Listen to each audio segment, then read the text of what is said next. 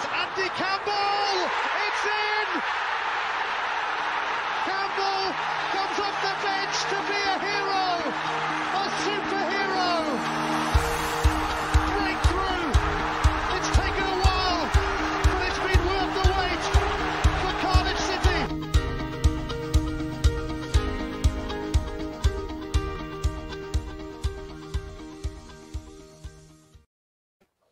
Hey guys, I'm Si and welcome to A.C.E Podcast Nation. But more importantly, welcome to episode number 45 episodes of the Andy Campbell Show. Absolutely flown by as we hurtle towards Project Restart. Lots to talk about. But as usual, as we just wait for people to join us in the chat, I'll go through a couple of links. As always, we're sponsored and supported by Black Diamond Sports. We thank them for their support as always. And also you can catch this show and all the other podcasts, videos and content we do. YouTube.com/A.C.E Podcast Nation. If you really want to help us out, you can subscribe there. That's really helpful. And you can get the audio versions of all the shows at the usual podcasting and radio apps. Apple Podcasts, Spotify, Stitcher, all them usual good stuff. Joining me as ever, my partner in crime, co-host, ex-Middlesbrough striker, Cardiff City legend, David Jones' favourite son, Mr. Andy Campbell. How are you, sir? I'm all right, mate. Yeah. Listen, these Mondays are saving the world at the minute, and I'm absolutely delighted to have the person next to me. There we are, that one. Can't wait for this. So I'm just going to halt the show straight away. Halt the show. We've had the first comment referring to yesterday. I did the MMA show with former Cage Warriors champion. I answered that, by the way, didn't I? Danny Batten. And he said, or someone in the chat said, that you should fight him for charity. Promoted by A.C.E Podcast Nation. I couldn't fight sleep. Straight away, James Costley in the comments. Are you fighting Andy? Is James going to train me then? Yeah. You need someone, mate. You'll have to get someone, won't you? I need Jesus to train me. I'm here. hey, timing's everything, John. Timing's everything. That's it. And joining us is former, I'm going to miss a club out now, I know it. Former Manchester United, Middlesbrough, Fulham, West Brom, Nottingham Forest, York City midfielder, Mr. Jonathan Greening. How are you, sir? I'm very well, thank you. Thanks for having me on your show. That's great to be on, mate. Absolutely delighted. Top man. Just apologise for the stalking, mate, because I normally get me way eventually. You like my missus, mate. So I'm bringing in something from the other podcasts I do. Is what we do is we have something called quickfire questions. So we're going to change it slightly. We're going to call it the Magnificent Seven, and this is the first one, John. So it's especially for you. It's come back, or it's come across from the other shows. And all you have to do is you have to answer 7 questions back to back. Just say the first thing that comes to mind. Under pressure now, Under pressure. You are. It just lets people get a feel. Bit like a word association. It's fun. Yeah, that's it. It just lets the people know what you're into. Okay, mate. So, Messi or Ronaldo? Messi. Oasis or the Beatles? Oasis. Ooh. Steve McLaren or Brian Robson? Ooh. Can I say both? Because I liked them both. Ooh. Cop out if ever I've heard one. I'm going Robbo because we like to have a drink. There you go. There you go. And Ryan Giggs or Lee Sharp? Ryan Giggs. Even though I absolutely loved Lee Sharp when I was younger, I loved him. The Sharpie Truffle, loved him. So, but I'm going to go Giggsy. And Fergie or Roy Keane, who's scarier? That's bloody hard, that, mate, because Fergie's an absolute animal and so is Keano. I'm going to go Keano. Best roommate? Paul Robinson. The left back from West Brom. West Brom, yeah. Worst trainer? Oh, I've had a few of them. I might go Cammy's brother.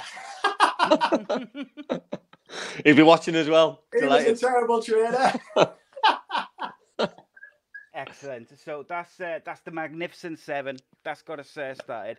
So I think, again, there seems to be a problem with my audio on Facebook, so I'm just going to have a look into that. So, Andy, you take over for just a second. Right, no worries. So, John, I've got a starting question. So, I think it's the question that every football fan, especially in the northeast, wants to know. So, basically, is obviously the pinnacle of your career was playing with me and my brother. But who is the best player out of me and my brother? Oh, that's a great question. You put me right on my toes now, haven't you? I'm going to go you, mate. Not just because you're producing and interviewing me, but I think you had just a little bit more pace, a little bit better touch, and you didn't lose your head as much as your brother. You'll be losing it right now. I've just had a message off his girlfriend telling me that. I'm sure it'll be Facebooking me later. I can't wait. No, listen, a little bit of fun to start off with, mate. Listen, you've had an unbelievable career. You know what I mean? It was obviously great that, we crossed paths really early in your life, and obviously in my life as well, with obviously the connection with my brother. But obviously you signed for York City at a really young age, where obviously when I was knocking around in the youth team at Middlesbrough. But so why York City? How did things like that start? Well, it was the only team who wanted to sign me, to be fair, Gary. Right, okay. I was like 14, 15, still playing for my grassroots team. You know, obviously I was a striker back in the day, and I was banging like 40, 50 goals in a season, scoring goals from a district side, from a North Yorkshire side. And I wasn't getting snapped up or anything. And then just before I turned 15, I got spotted by Ricky Sprays, who used to work for Sunderland as well. He was the top coach. He was the top coach, wasn't he? He was the top coach, yeah. He was the youth team manager at York at the time. I think, he'd spotted me, or one of his scouts had spotted me and asked me to go on trial. So I went on trial, and when I was about just before my 15th birthday, and I ended up signing schoolboy. So I had 2 years, obviously, doing the schoolboy scholarships, and then just before the end of the 2 years, I was probably one of the last ones to find out that I was going to get a YTS. Obviously, you know what it's like. You're desperate to get the YTS to give yourself a chance. And well, it happened to me as well. It happened to me as well that I think people were signing schoolboy forms, YTS forms, and when you're hanging on to the last minute and your parents are in a meeting, you know what I mean. Sometimes you fear the worst, but you know what I mean. And I think that follows me on. That, you know what I mean.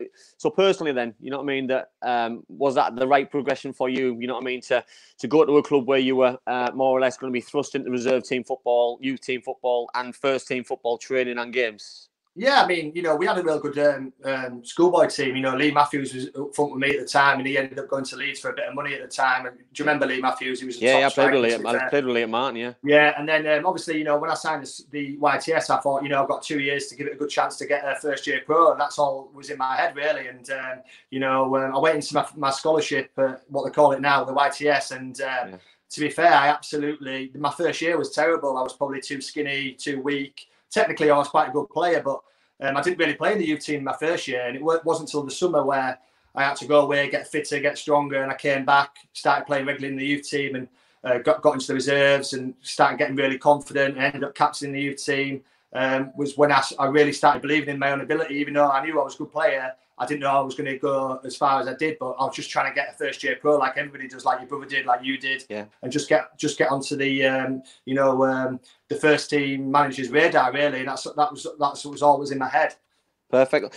You know what I mean? For me, I don't think you never get those times back. YTS days are the best. You know what I mean? Every player will tell you. I don't know what it's like nowadays with being a scholar, but the YTS days are the best ever. You know what I mean? The things that you had to put up with, the things that you had to do, cleaning boots, scrubbing toilets. You know what I mean? The hours that you put in. You can be at the training ground for 8 o'clock in the morning. Sometimes you didn't get home till midnight. You know what I mean? And it was just, and then you're back in again tomorrow. 7 days a week, sometimes without a day off. It was the best time in the world, wasn't it? It's just never going to get them times back. But everyone always remembers it. It's the best time of my life. I mean, I just lived in the digs around the corner with like 16 other players. Richard Creswell, one of my good mates, and your brother's good mates, was obviously there as well, a year older, who helped me out because I knew him quite well. But like you say, cleaning boots. So pushing corridors, mopping floors, doing the boots. I mean, doing coffees for the first team players, getting abused by the first team players. It wouldn't happen now. I remember getting locked in the boot room at Bootham Crescent, lights taken off. Do you remember the metal scrubbers used to take the mud off the back for the boots, I didn't clean one of the lads' boots, so they shut me in there. literally got the metal scraper down my hamstrings and calves until they were all bleeding. Like, if it happened nowadays, you'd get absolutely crucified. Totally. But I absolutely loved it. That's the thing. But it was like Christmas time, wasn't it? You know what I mean? Christmas where you had to sing a song in front of the first team and the worst singer. You know what I mean? I don't know what it was like at every other club. Everyone had little quirks and little different. You know what I mean? If this happened nowadays, it would be frowned upon. But obviously, singing at Christmas, the worst singer had to be naked and running around Ayresome Park, you know, with no clothes on, and all the players watched and all the other staff watched, and it was one of those things what just brought you together as a group. You know what I mean? It stayed in house. Everything was just fun. Everything was energetic, and it just made me the person that I am, and it just made me enjoy going to work. I just loved going in. I never worried about the you know what I mean, the first team players, about getting shouted at, about giving the ball away in training and having a bad game. It was just always just about enjoying and enjoying the moment, really. Yeah, it gave you the grounding, didn't it? I think, you know, for me, you know, I had a paper round from 8 years old up until 12, and I worked in a chippy like 3 nights a week until I was 16. So when I went to York, I was quite used to hard work. But, you know, we used to, like you say, we used to be in at 8 o'clock in the morning. We used to do all the jobs until 10:30, and then we train for a couple of hours, then do all the jobs in the afternoon, like 7 days a week. I remember cleaning Bootham Crescent's pitch with estate agents' boards because it was full of snow, and we had to do it literally to try and get a game on. And it was me and all the youth team players with these estate agent balls scraping the snow off for about 7 hours so the game could be played. Got to an hour before kickoff and the game was bloody cancelled. Game called off. Absolutely devastated. It happened the same as us. We were supposed to play Villa at the Riverside, and we did the pitch. Got the pitch immaculate. Got all the snow off, and then the game got called off because of the roads outside, and it was just heartbreaking. The best time of your life. But then, what came through that is obviously an unbelievable opportunity and a move to the world's best football club. Obviously, Nick Culkin, did Nick move as well at the same time as you, or did he move at a separate time? Obviously, no. Nick moved about 2 years before me. He was a year older than me. Yeah, he went about obviously then there was a good link between the two clubs. You know what I mean? There was a good bit of respect. I remember Neil played at Old Trafford in the League Cup when York went there, and I think they beat them 2 or 3-0. It was quite comfortable, and York had a good side. They were always bringing good young players through. But tell me how the move came about to Man United. Well, I first found out about it. We played. Your brother might have played in the game. He might remember it, but we played a reserve game on a Tuesday night. It was just before they just offered me first year pro, and we were playing against Sheffield United reserves. And obviously back in the day, they used to play all, you know, the ex pros, the older pros, you know, not like nowadays in the under 23s. You know, a lot of the first team players used to play, and they had a really good team out. And we won the game 4-0, and I scored all 4. And my mum and dad were there actually watching the game, and they were going in to try and sort my contract out with the chairman. It was a bit tight at the time, and I was on like 38 quid at the time, and they offered me, I think, 90 quid a week for 2 years to stay on as a first year pro and a second year pro. And my mum and dad were like trying to get something like 105 quid and 110 quid or something like that. But anyway, a couple of days later, the deal still wasn't sorted, and I hadn't signed my first year pro at the time. And then we got an inkling that there was a scout at the game from United who was really impressed with me. Obviously, I scored 4 goals, got man of the match, and they said they were going to watch me for 6 months to a year. So that was the first time we ever heard of it. But then after that, you know, it went on for 6 months, 7 months. I signed my first year pro. I ended up getting a massive 135 quid a week, which was mega money back in the day. Huge money. And then we played a first team game. I think it was March 98 or something like that. We played Fulham at home, and I actually started the game up front. I can't remember who I played up front with. We lost the game 1-0, and I played absolutely terrible. So I'm walking out with Bootham Crescent down the tunnel. I'm just trying to put my head down because I'm thinking the gaffer, Alan Little, who was quite a bit like Fergie, you know, he had that fear factor about him. I was trying to walk by his office so he didn't see me because I played that bad. You know yourself when you played bad. And all I heard was, "Jono, can I have a word?" And I was like, "Oh, no, he's going to absolutely rip into me here." So I sat down thinking he's going to go all guns blazing. And he just said, "Listen, I've had Alex Ferguson on the phone. He wants you to go training on Monday for 4 days. We think it's a good opportunity for you. What do you think?" And I was like, "Yeah, good one." you know, when's the bollocking going to come? He just said, "No, listen, I'm being serious." So that's how it came about. I ended up going to United on the Sunday night by train because I couldn't drive at the time. Trained the Monday, Tuesday, Wednesday, Thursday with the first team with Keno, Bex, Giggsy, Scholesy, all them. And then on the Thursday afternoon, when I was getting the train back to York, because we had a game on the Saturday, Alex Ferguson pulled me in and just said, listen, you've been terrific over the last 4 days. We really like you. You've been one of the best trialists we've had in. We're going to watch you for a bit, and we really like you, kind of thing. So I went back on the train thinking, Alex Ferguson's lying out of his backside here. He's just trying to make me be happy and send me back to York. Or he just quite like me, kind of thing. But I didn't know which way it was. And then I went back to York, started playing the first team, and then Alan Little just called me one day and said, listen, we've agreed a fee with United. I think it was £500,000 and another £500,000 on appearances.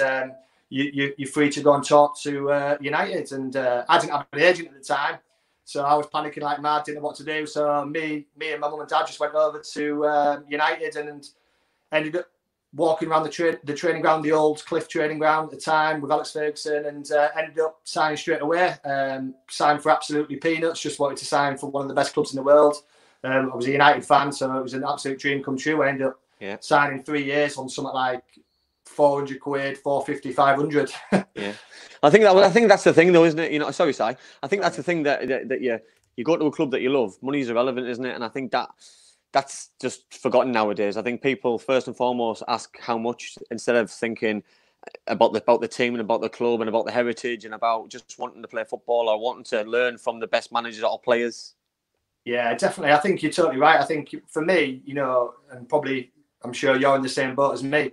As a young kid, I just absolutely loved football, played it, day and night, every minute of the day I could. As many games a week as I could. I used to play 2 games on a Saturday, 2 games on a Sunday. I used to play, all the way through the week, games on the night, 5-side, my dad on the Tuesday and Thursday night with adults, from probably 11 years old. All I wanted to do was play football. I watched every single game on TV.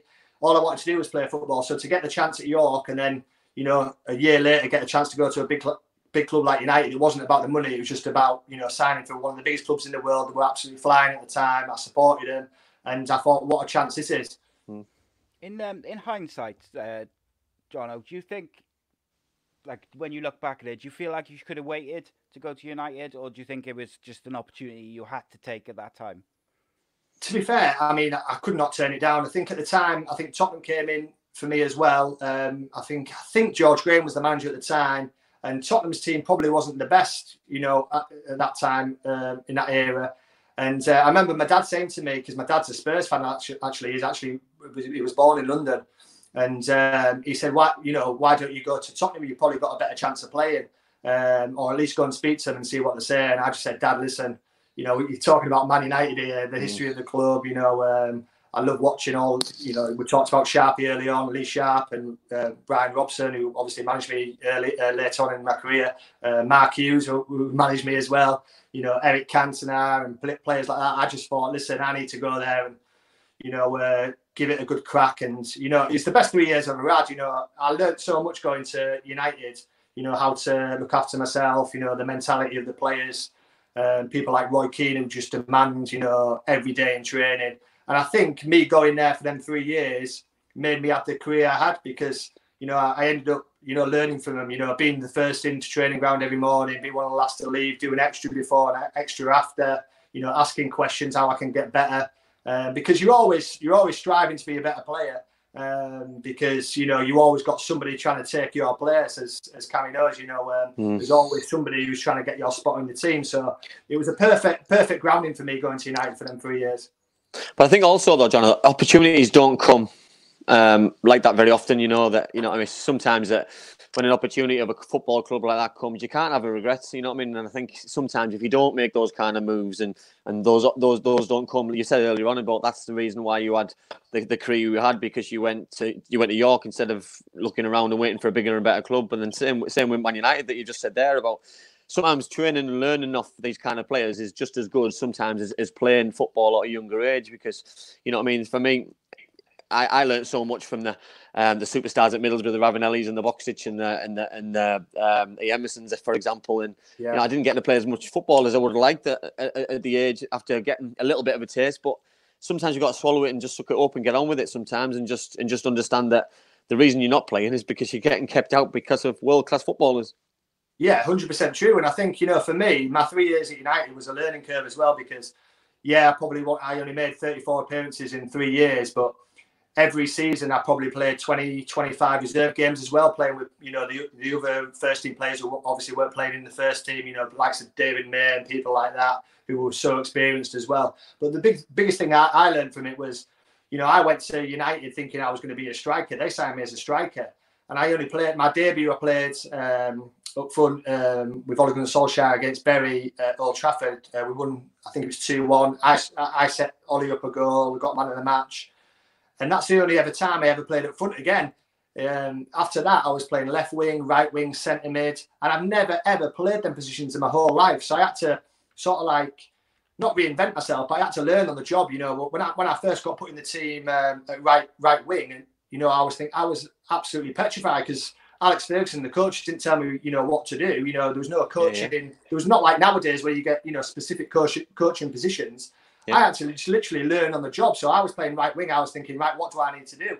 I need to watch what Giggs is doing when we've got the ball and what he's doing when he hasn't got his ball. So I was just sort of like, you know, learning every day on the job, really. And you know, then I'd play centre midfield, you know, in the cup against Sunderland at the Stadium of Light, and I was thinking, you know, I've never played centre mid before as well, you know, in this kind of game, you know, in front of 48,000 people, and you know, I played with Phil Neville, and you know, I was just doing what he was trying to do, you know, and I just learned it all myself. And the biggest thing I took out from it was like I said earlier, the standards of training, you know, always wanting the ball, you know, don't worry about making mistakes, and literally, you know, it was the best thing I ever did was going there for them 3 years.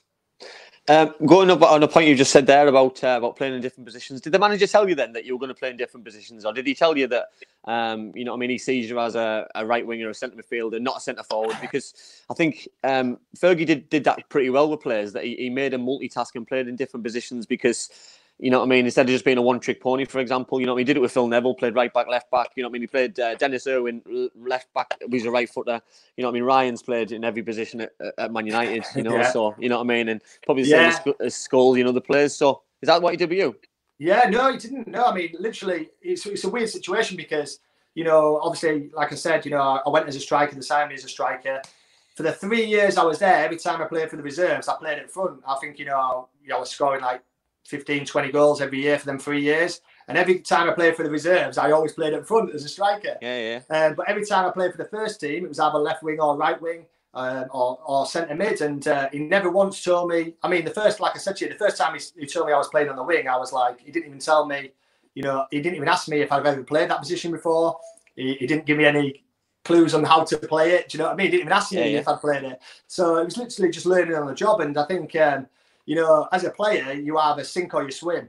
And I think that's why, you know, not being big-headed or anything like that, I just think, you know, because I'm quite a relaxed person and quite laid back, I just took it in my strides and thought, you know, when he told me I was playing that position, I just thought, right, I can do this.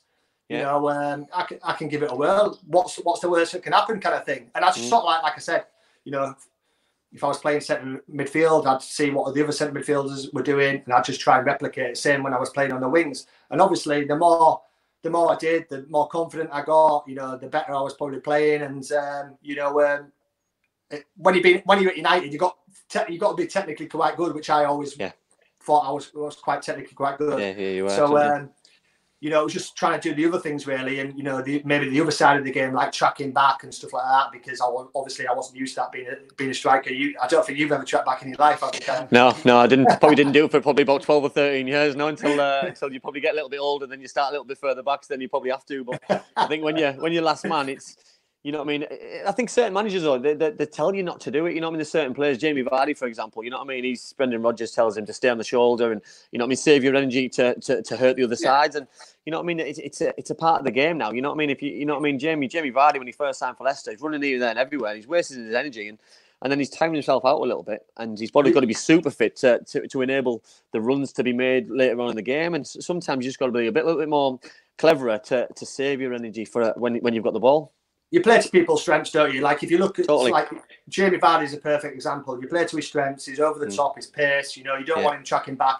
Whereas you've got someone like Wayne Rooney who likes dropping the little pockets. Yeah. You know, as fit as a fiddle, strong as an ox. He can do tracking back. You know, he can do everything. That's probably why Ronaldo was so successful when they were in the United team together. So you just play to people's strengths. That's the case. Yeah, no, totally. And I think that's where especially Sir Alex and all the top managers in the Premier League at the minute, that they find the perfect jigsaw pieces and put them all together, you know what I mean, and complement each player like individually, you know what I mean. You're on about Jamie Vardy there. He's got James Maddison just behind him, you know, that he's got these kind of players who can feed the ball into certain areas and come short for the ball, go long for the ball. They've got a good mix and good blend, and every single Premier League side, it seems as though they've got the blend, and you know what I mean. But that can go back, you know what I mean. The top managers like Sir Alex and Kevin Keegan, for example, you know what I mean. They started this years and years and years ago, and implemented those kind of strengths and things into their sides. So, John, you know, with obviously the youth team, the reserve side, the first team, at the time you joined, United were absolutely in their pomp. You know, you were there when they won the treble. The depth and quality, even in the youth teams. Does that mean that there's a lot more pressure than perhaps, you know, if you play a youth team elsewhere, because everyone was, you know, there were some massive names in that youth team and the reserves? Yeah, I mean, you know, obviously when I went to United as a 19-year-old, there was some good players coming through. You know, Wes Brown, there was, you know, Phil Mulrine, who was there at the time, Michael Clegg, Alex Notman, David Healy, Eric Nevland. There were some really, really good young players. And like you say, and that's just naming a few, there was plenty of more good players. But when I first went, I just had the mentality of, right, they've signed me for a bit of money. I've got nothing to lose. It's a massive chance. I know I'm technically good enough. If I can work on the other side of the game, my fitness and strength and stuff, obviously with the training ground compared to what your training ground's like, I'm going to become a better player. And like when I was playing for the reserves and stuff like that, like I mentioned, all ex-pros playing as well, who always helped you and give you encouragement. And like, you know, Cammy said earlier, you learn from these players all the time. And but in my mindset, I was just so focused on getting in the first team and, you know, being part of the first team. For I know it's a team game, but sometimes you've got to be selfish and think of yourself. So like I said earlier, you know, I used to do extra training before training, after, you know, to show the coach, you know, people that call it busy now, don't they? But, you know, just to show the coaches that you want to become better. And, you know, then you get the chance to train with the first team every day. I mean, the year we won the treble, you know, I probably trained with the first team every single day. I travelled to most away games, home games in the squad. Yeah, sometimes most of the time I was 19th man, the one left out. But, you know, I was always travelling with them to away games. You know, we used to do Champions League games on Tuesday night. I'd come back at like 3 or 4 o'clock in the morning. The next day, I had to go and play a reserve game at Gig Lane. So I had to get the mindset where, you know, I've had no rest. I've come home, hardly any sleep. I've got to go and play a reserve game against Liverpool, for instance, and try and put a performance on. Because if you're not performing in the reserves, you know, and scoring goals, opportunity, do you? Yeah, you don't get the opportunity to train with the first team and travel with the squad. So for my part, you know, I was just concentrating on myself, and I think I did that well because obviously, you know, I got the rewards at the end of the season by being part of the Premier League final squad and the FA Cup final squad and the Champions League final squad, which was a dream come true.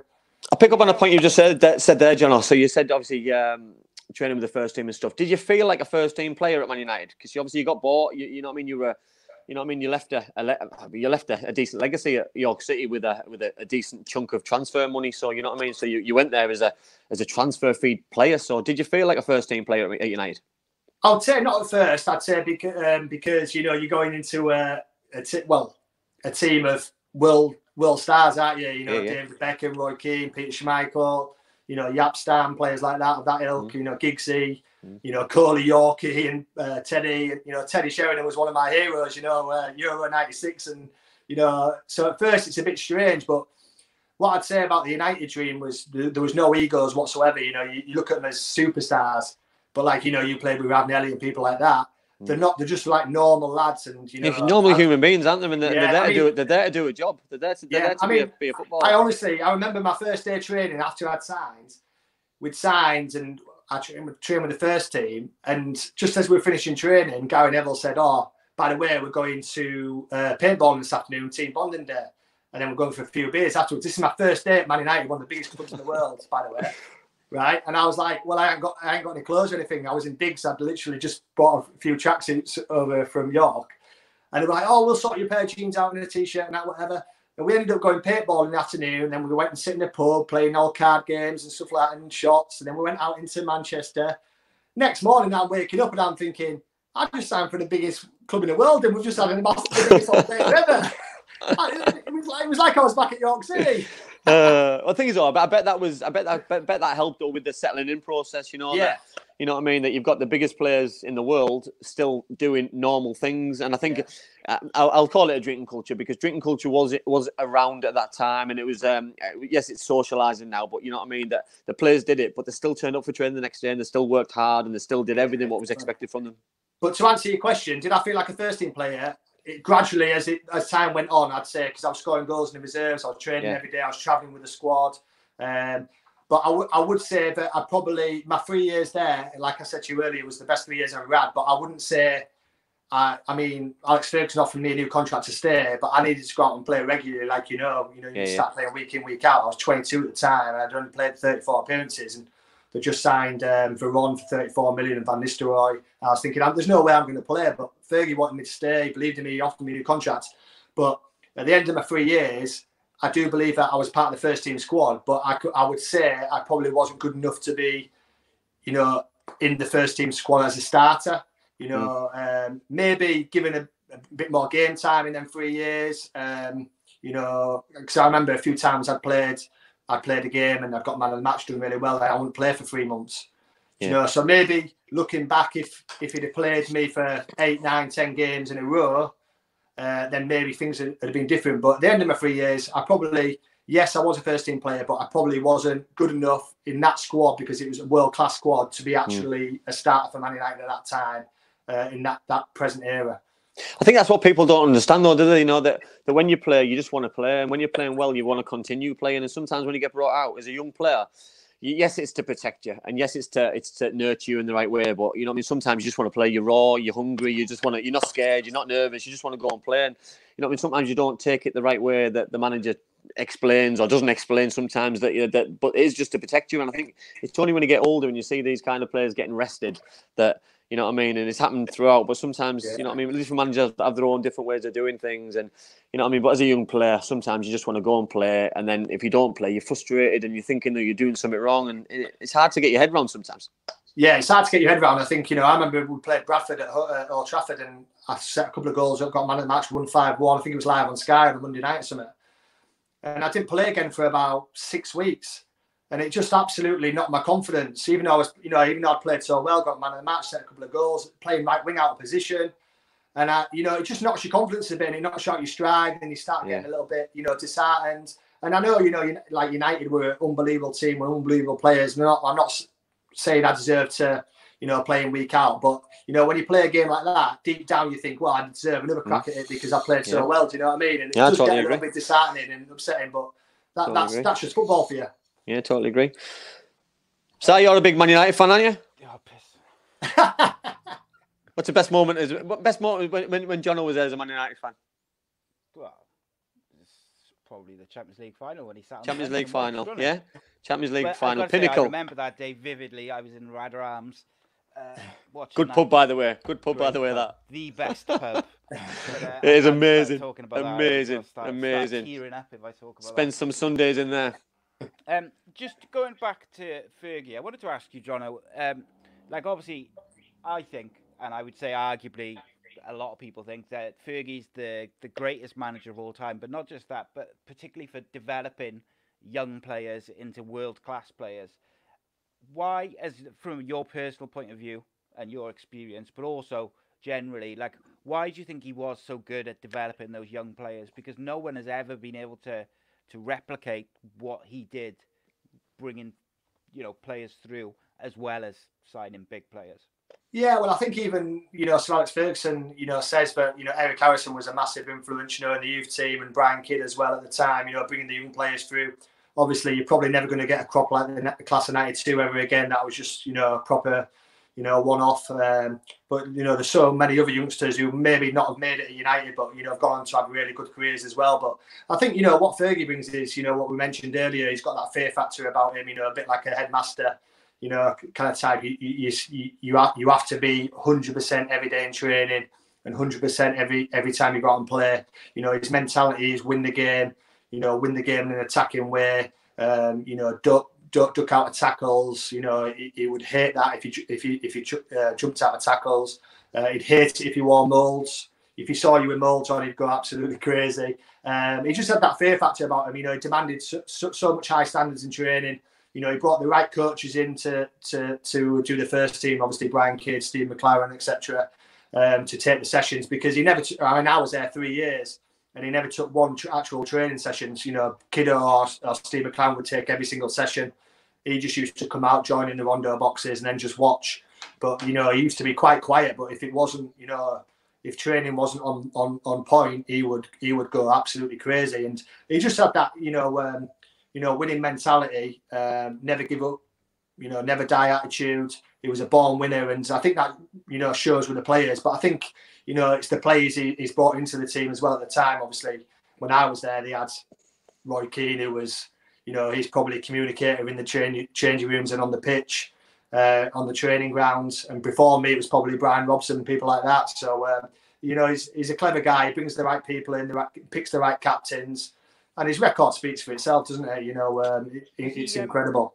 Was he different to each player's needs, if you like? So, say if you needed, you know, an arm round you, or if someone else needed a bit of a rollicking, like, was that obvious to everyone that he was? Yeah, 100%. I think when Rooney's come out and said to Annie about him always taking, you know, rollickings off him because he could handle it, and poor Nanny, he weren't allowed to shout at Nanny because Nanny would nearly cry or something. But yeah, you know, he knew who could bollock, you know, and who could take it like a man, and he knew who he had to put his arm around and, you know, be nice to and stuff like that. And I think that's what makes him so great. You know, I mean, I was only there 3 years, but that's what I found. You know, that he was a really good man manager with the players, how to handle each player. You know, and at that time there were some incredible characters. You know, Schmeichel, Yapstam, you know, Ronnie Johnson, you know, Giggsy, Butty, who was a wild card as well. Keno, obviously, and Keno was probably the main one because he had such authority and he had such a hold on the team. You know, I remember a couple of times training being cancelled after 5 or 10 minutes because Keno's gone mad at Fergie and they're effing and blinding at each other over a silly thing. I remember once we were having a rondo box and Fergie dropped a pass short and Keno couldn't get to it, and Fergie was told Keno to go into the middle of the box, and Keno just went, "Shut up, you all." He says, "You're in, chuck the bibbit in." And it all just kicked off left and right back at each other. And then in the end, Ferguson just said, "Right, everybody in." And everyone was like, "We've only been out training 5 minutes." He just sent everybody in. He went, "Keno in my office now." So yeah, I mean, he was just incredible, really. And like you say, you know, his man management skills were second to none. But this also, John, it also spread on to other managers as well, didn't it? You know, that Steve Bruce, Mark Hughes, who you played under, Brian Robson, who you played under later on in your career, Gary Neville, that these kind of players, you know what I mean, became to be managers, but became and had a calming influence, you know what I mean, because they've had that hairdryer treatment, they've seen the kind of training methods and the way that they are, you know what I mean, that arm around the shoulder and treating every player individually and differently, and I think the traits, what you can learn from somebody like him is just unbelievable, isn't it? And it doesn't surprise me that the amount of good managers which have come out from playing under him is just ridiculous, really. Yeah, you've hit the nail on the head, mate. You're totally right. I think, you know, like me being a coach now, you try and take bits from all the old managers you've played with and all the old coaches you've had, you know, the good stuff and the bad stuff. And, you know, I try and take all the good stuff from, obviously, Ferguson. And then, you know, because, you know, he's a wonderful manager. But you try and think of the bad things. And there's nothing really because, you know, he's got everything covered. You know, he ticks every box, really. I think, you know, I think the biggest thing for me about him is he was just an absolute born winner. You know, I remember times at half time where, you know, it would be 0-0 or 1-0 and we played really well and he'd go absolutely, you know, mental, saying, "Lads, you're not impressing me, you're not attacking enough, you know, you need to, I don't care if you lose the game 5-0, but if you don't start attacking and getting crosses and shots and taking players on, I'm going to drag you all off," and stuff like that. Do you know what I mean? And it's just he just knows how to handle every situation because, you know, he's been there and done it. Probably he's been a manager, you know, numerous years. He'd had a successful playing career as well, and And he just knew the game inside and out. That's probably why he didn't have to take any coaching sessions. He just used to well, watch. you said it earlier about just having the right people around him. You know what I mean? He's done it for years, and Brian Kidd, unbelievable coach. Steve McLaren, unbelievable coach, went on to be a very good manager. Carlos Queiroz, you know what I mean? Unbelievable coach, went on to coach Real Madrid national team. You know what I mean? So he's always been really, really clever and had the right people around him at the right time. So it's Mike Phelan. Mike Phelan, yeah, he's always gonna. It's always gonna follow, isn't it? But right. Moving on. So obviously the pinnacle, we said it earlier on, pinnacle of anybody's career has got to be Champions League and winning the Champions League. So tell us how. Obviously the Champions League group stages obviously panned out. You know what I mean? Obviously what I remember from that Champions League running. You know what I mean? It's a semi-final against Juventus. With obviously the way the game went on, the way that I think Yorkie and Cole just absolutely ran riot in the end, and I think both scored at least one. I think one of them scored two, and obviously Roy and Paul must have got booked in one of the games to get banned for the final. So obviously with those two getting a booking in the second leg, how did you know straight away that you had an opportunity then to be involved in the final? I knew I had an opportunity, but there was still 3 or 4 weeks away, from then, and there was, probably another 6 or 7 reserve games to play. Obviously there was a few Premier League games to play, an FA Cup, whatever, I can't really remember.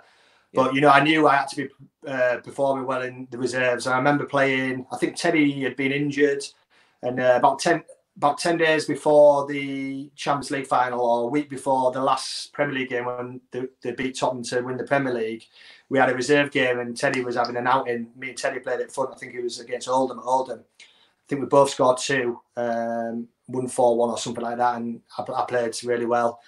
And I thought, I've given myself a chance here to be involved in the Champions League final, because there was probably 2 spaces left, 1 space left on the bench because Keano and Scholes were suspended. It was probably out of me. I don't know if you remember Matt Wilson, who came to Middlesbrough. I remember. And John Curtis. Do you remember John Curtis? I know John. Yeah, I know John very well. So it was probably 1 space for one of us 3. But every day in training, I was thinking, right, I've got to be on it today. I need to keep in Ferguson's mind. Well, that was going to be my next point. Did you see a visible change in the standards? You know what I mean, with obviously the FA Cup final against was it Newcastle, which was obviously a week or so before that. Obviously you won that. So was the standard ramped up with all these big games coming thick and fast? Oh yeah, everyone wanted to be involved, and obviously Wes Brown was involved as well. So Wes Brown was probably with me, Willow, and Kurt, and training was everyone was up for it. Like I say, I think me playing well up front with Teddy in that reserve game, probably about 10 days before the Champions League final, was a big help because I played really well and I was doing well in training. And I just remember it was obviously winning the Premier League on the Saturday, which was crazy. We had the best night out ever, party till 5, 6 o'clock in the morning. I was thinking, we've got FA Cup final next Saturday. So the week later, training was class all week. The next Saturday, we'll win the FA Cup against Newcastle. We ended up having a massive party again. Well, it was only Newcastle or John I won it, so that's probably why you went big. Yeah, we had a massive party again, and I'm thinking, I'm at the biggest club in the world, and we're just getting pissed all the time. This is mental. I was thinking, and after the FA Cup final, I was thinking, we've got the Champions League game on Wednesday night. Surely we're not be able to have a drink. And everyone was just sozzled, till 5, 6 o'clock in the morning. And we ended up flying to Concorde on the Sunday to Barcelona and then get involved for the Champions League final. And I just remember the morning of the game, no one knew the team, no one knew the subs. And Ferguson at breakfast said to me, there was like a snooker table near the foyer. He says, you fancy a game of snooker? And I thought, that's a strange question. And I said, yeah. I was thinking, I'm not too bad, to be fair, because I used to play at the Workingmen's Club, my old man and brothers all the time. I thought, I'll smash you up. He says, listen, if you beat me, he says, you're on the bench tonight. He says, but if I beat you, you're not on the bench. So I was thinking, right, I've got you here. Anyway, he absolutely thrashed me. I didn't know he had his own snooker table and snooker room in his gaff. So all afternoon, I'm like thinking, blown it, absolutely blown it. He's absolutely spanked me. We get to the new camp, we go into the change room, and my shirt's hanging up.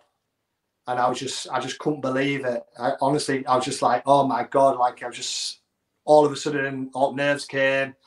I opened my locker and there was still the Spanish Cup medal in there and a Liga medal from whoever's locker it was. I think it was Figo's or something like that. still hanging up, and I'm thinking, what is he doing leaving his medals here? I could have had these. Too many of them. Got too many of them. And then obviously the rest is history. I was on the bench, and then the game panned out like it did, and it was incredible because the actual game wasn't the best game in the world, but the last 4 minutes of the game, when Teddy and Ollie scored, was just.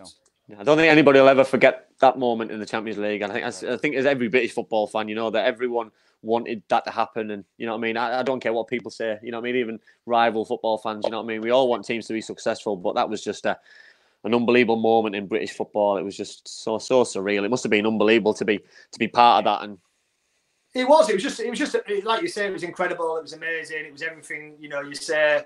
To say that like a year and a bit earlier, I was at York City, when sometimes we used to train with jumpers because we didn't have any goals, and stuff like that. Yeah. So to say, I've gone from there to being part of a treble winning team with a club, I supported as a kid, and players who, I used to watch on telly was just amazing. And, I'll never forget it. My friend sent me a clip actually a few weeks ago on a WhatsApp of like the celebrations after, because back in them days, there was no like camera phones and stuff like that, was there? No. And, it was all of us celebrating and on the pitch and stuff like that. And it's the first time I've ever seen it. And it was just absolutely fantastic to see. Yeah, it brings it back, doesn't it? I'm going to quote you if you don't mind, because I found a little quote what you said, or you might not have said, but you can tell me if you did.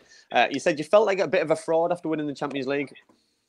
Yeah, I think that was a few years after winning it, but I didn't really mean it as it sounds, because people used to say, you're the only player who never played any European football, to get a Champions League medal and stuff like that. It's a great pub question if you ever get it.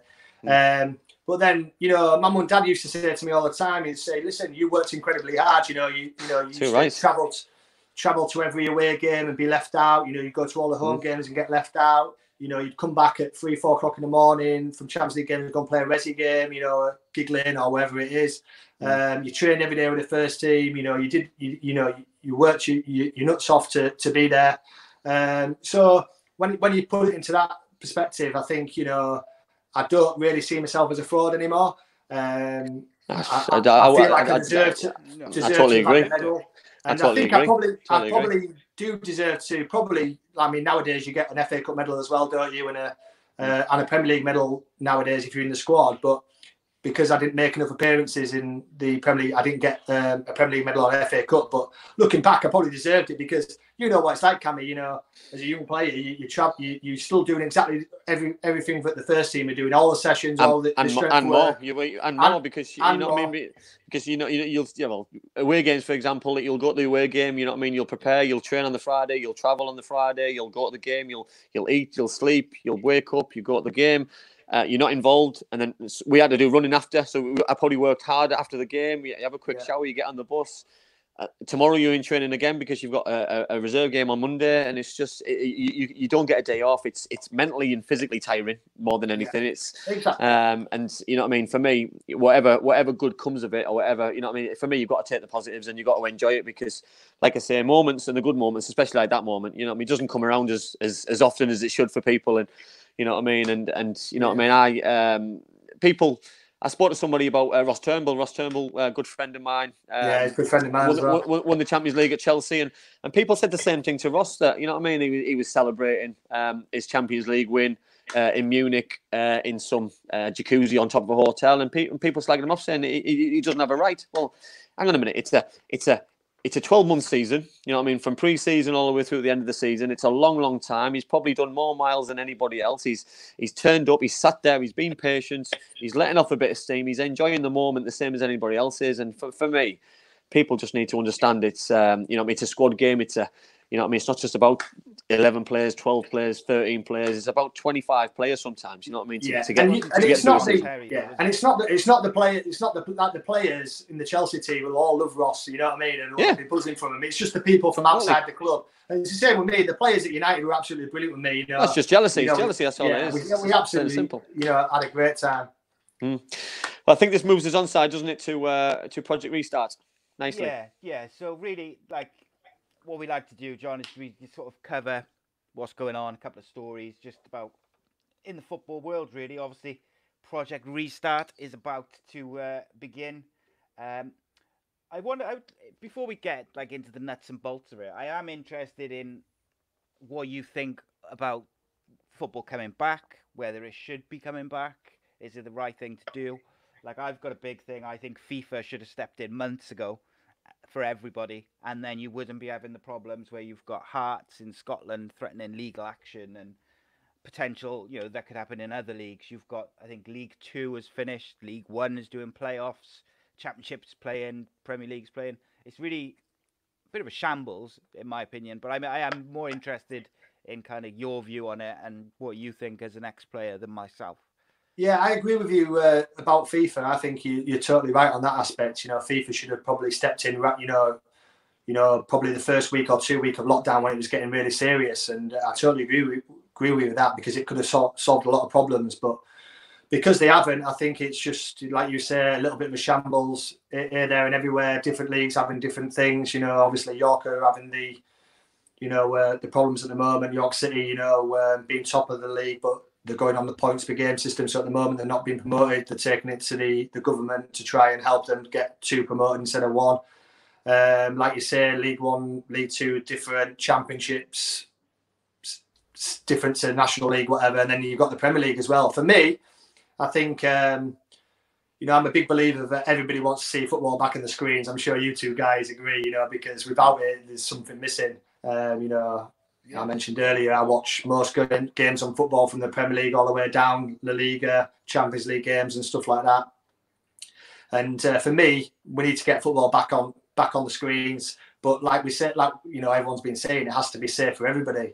And that's not just the players. People just think of the players, but you've got to think of the coaching staff, the management, the people who are going to the games, the referees, the assistants, the TV crews, the policemen, policewomen, ambulance drivers, whatever it is. Everybody has to be safe, because, God forbid, we start playing Premier League games and a footballer or somebody who's part of getting the games back on TV gets COVID and dies, then, we're going to have a real problem on our hands. Oh, yeah. Well, we said the same thing, John. So we, I don't know if you listen to Talk Sport. So obviously, my hero in life is Simon Jordan. You know what I mean? Every time he opens his mouth, I just adore. And you, Si. I just think he just talks so much sense. And he said the same thing. So he said that it's a lawsuit waiting to happen, starting football again. He said the criminal law system will absolutely eat a football club up if something like what you just said happens. And you know what I mean? And forget that for a little bit. It's going to be it would be such a shame and such heartbreak for family, for the clubs, for football in general, and hopefully it doesn't happen, because it's just a game. You know what I mean? Let's be honest, it's just a game that we all love, and a game that we all want back. Of course we do, but it is just a game. And you know what I mean? We've talked about it till we're blue in the face, haven't we? We've had individual shows on it. We spoke about it. Things keep happening. That Spurs played Norwich through the week. One of the Norwich players I saw that. has been contracted with COVID-19, and because it was outside, and because no player got 2 meters close to him for longer than 15 minutes, which I don't get, because how anyone can measure that is just beyond me. But you know what I mean? You can't measure it, can you? Well, it's impossible unless somebody watches the game and times each player how close they are. It's ridiculous. You know what I mean? And they all just need testing straight away, and if they get tested negative, then yes, they can carry on, and that's the only safe way of doing it.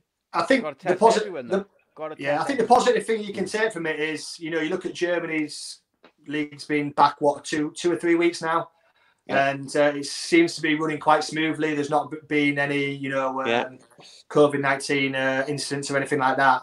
So hopefully, fingers crossed. I mean, we all want everyone to be healthy, and not get ill or, God forbid, die. We can get the football back on the screens, because, there's not just the problem of COVID. You've got people as well, who are suffering from depression and, all kinds of stuff, in the day-to-day lives, being in lockdown, abusive relationships, whatever it may be, that need to have a little bit of joy back in their lives. And, it's got to be carefully thought out. Hopefully it's been carefully thought out, and hopefully we can get back the football on the TV so people can enjoy it again. But then make sure it's safe for everybody. And like I said, that just doesn't include the players. I totally agree. So before we move on to back onto your career, I lost my trail of thought there. I lost my trail of thought. Matty Fryer? No, it was about. I've lost my trail of thought. All right. Well, I've got a quick yeah, go on. question if you want me to. I'll get it back. Johnny just said in the chat there, John, that he said if Pogba, for instance, gets seriously ill, that could potentially cost the Premier League, Man United, millions, maybe even more than, you could be talking billions, because he's on the brink, if you believe the papers, that probably going to leave for Real Madrid. But even if you take out the move and the monetary side of it, if any of these players have expressed a concern, or they've said, look, I don't really want to play, and the clubs have kind of said, no, you're contracted to us, the Premier League's starting, you have to play. It's came back to me now. In the nicest possible way. It's came back to me. Lyle Taylor, it's the same thing. Lyle Taylor. So Lyle Taylor, your point. That goes into the same thing, doesn't it? Yeah. So thoughts on that then, John? That you know what I mean. I'll tell you. I've been quite opinionated over the last couple of weeks on it. He should play, but he should play for the rest of this month, and anything after that's a bonus for Charlton Athletic Football Club. You know what I mean? I feel really sorry for Lee Boyer. You know what I mean? I think he's done an absolutely amazing job. We cover the Championship on this show.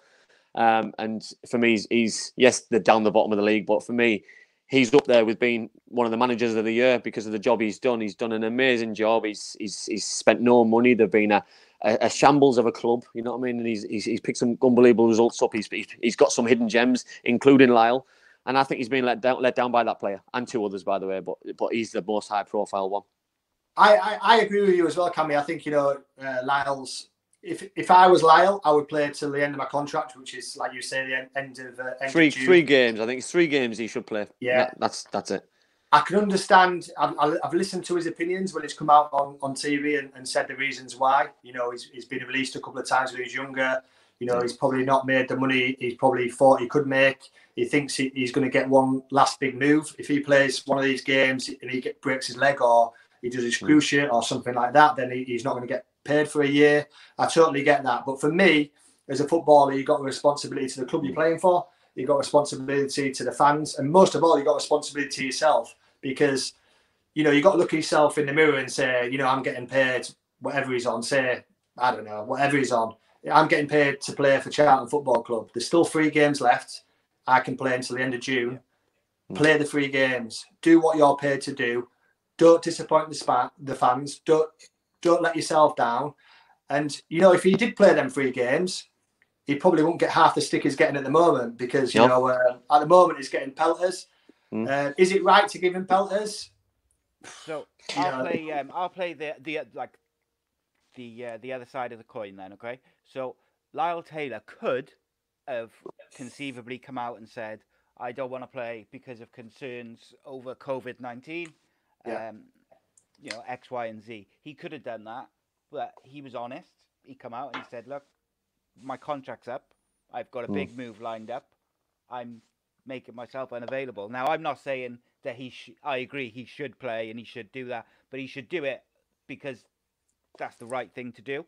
I don't feel like he should be told that he has to do it. He should do it because he wants to.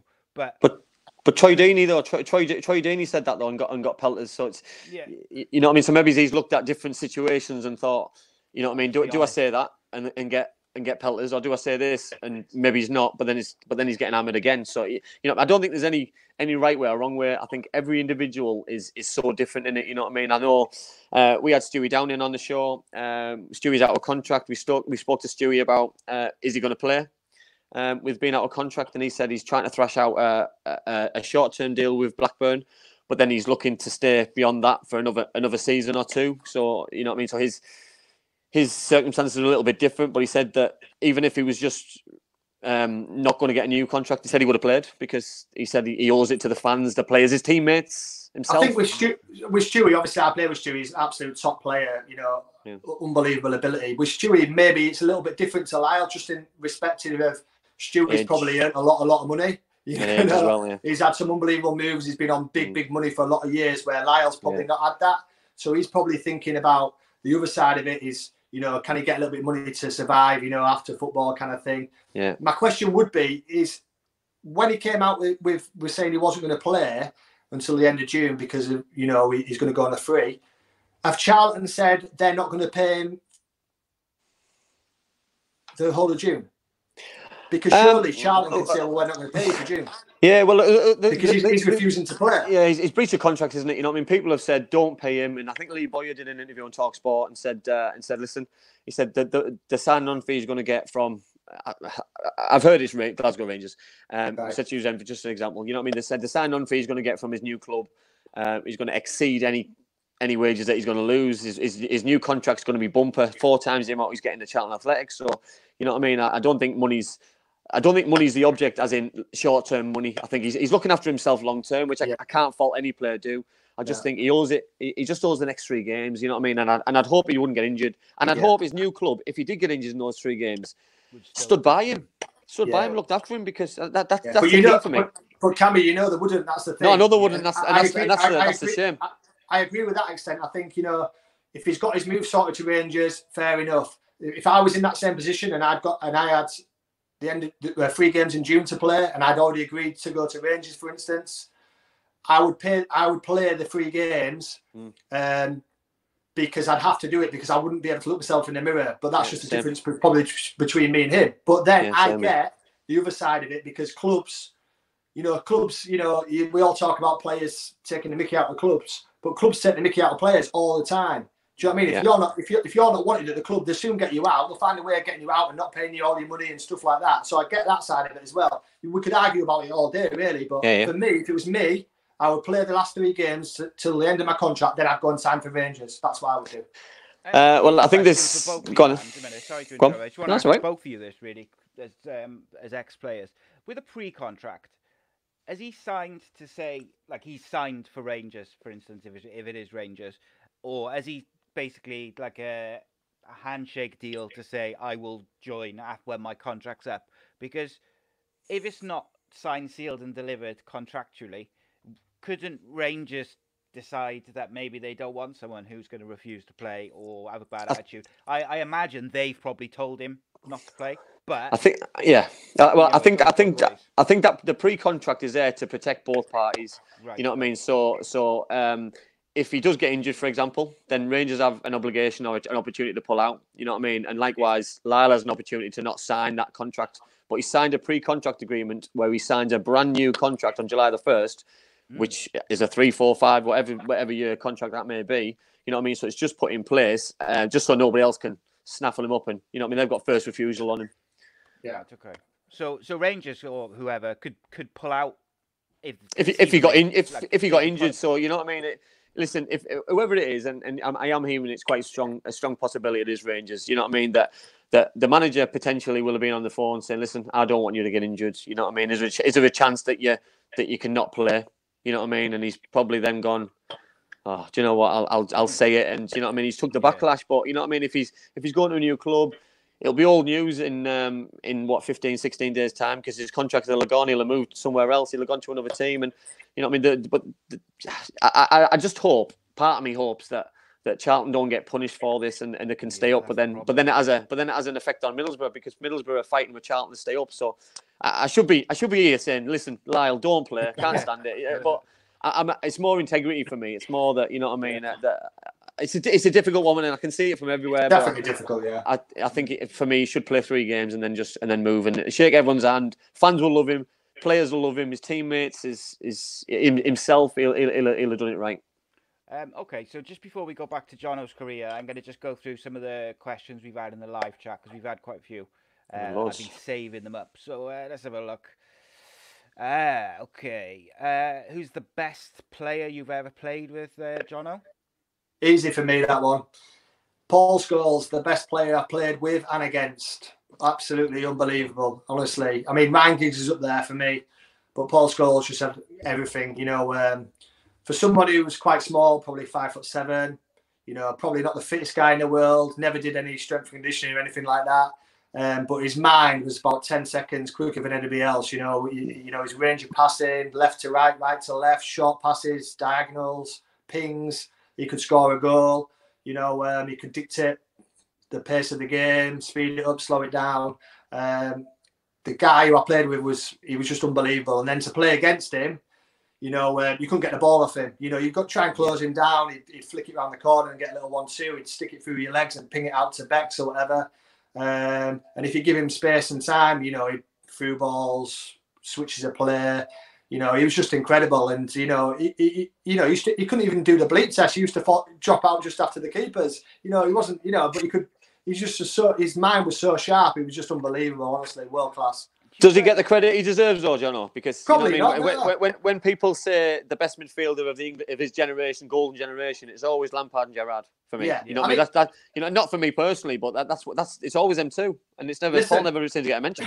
Listen, Cammy, we could argue about it all day. You played against him. I played. Well, me and you both played with Lampard and Stevie G for England 21s. I mean, I played against all them midfielders: Scholesy, Keano, Patrick Vieira.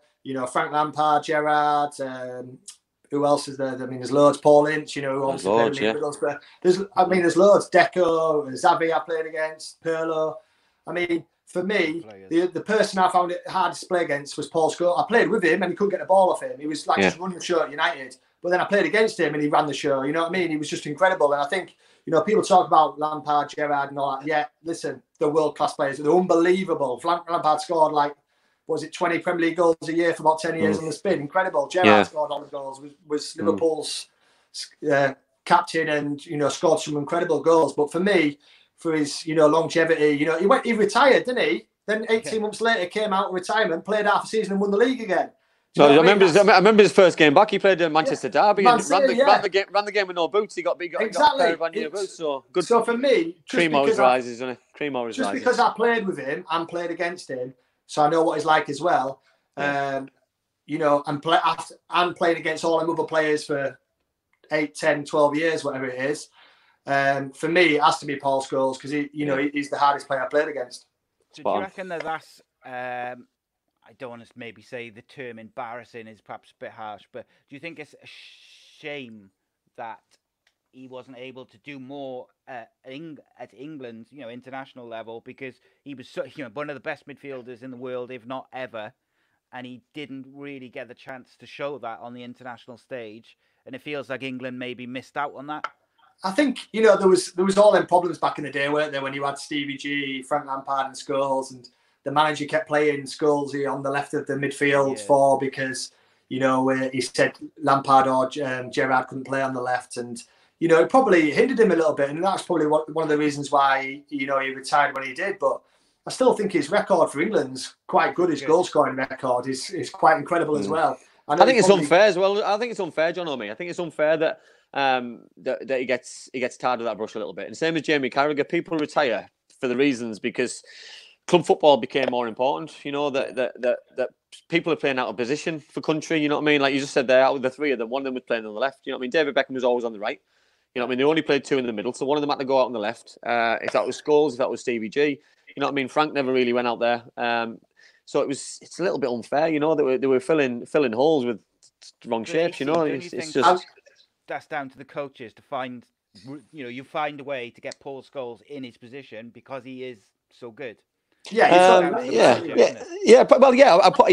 think football's evolved, hasn't it? And I think formations evolved a little bit. That you play three of them, or you play two of them, and one of them above, or one of them behind. I think it works a treat. But I think football back then, it was a lot 4-4-2. It was different formations, different systems. Where now football's evolved a little bit. Foreign coaches and football's changed, and I think it would suit those three now to play than it did when they played. I think you're totally right, Cammy.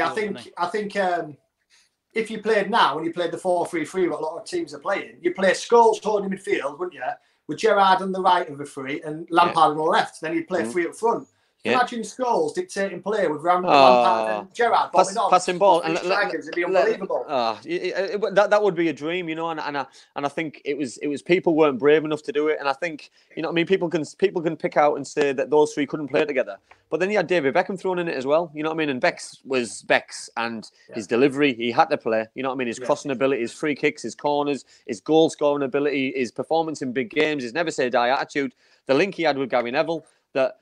You know what I mean? Then already you're fighting a losing battle because you're lopsided. Your formation just doesn't work because you've got nothing down the left-hand side. Ashley Cole's playing on his own a little bit because you've got three tight and one, and it just didn't work. And John had just hit the nail on it there, and it would have taken a brave manager to pick that kind of formation at the time because we just didn't have. Well, we probably didn't have the three centre forwards the way that you want to play as well. So it was nowadays, you're right. Yeah.